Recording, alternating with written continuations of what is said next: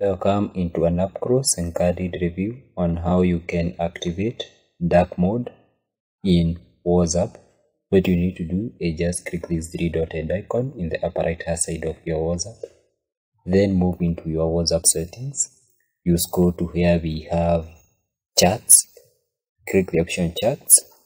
Come here where we have theme option. Click theme option. So in most cases, the system default theme option is under right, but in our case, we want to activate dark mode to be our default option to be used in our WhatsApp. So we shall choose the dark mode and then remember to click OK.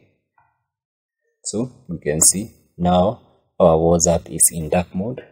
I think some dark mode look somehow classic as compared to the right mode, or some people, I myself call it white mode. So this is how you can activate dark mode in your WhatsApp. It's just a simple procedure where you just move and then change the theme color which you want it to be in your the home screen of your WhatsApp.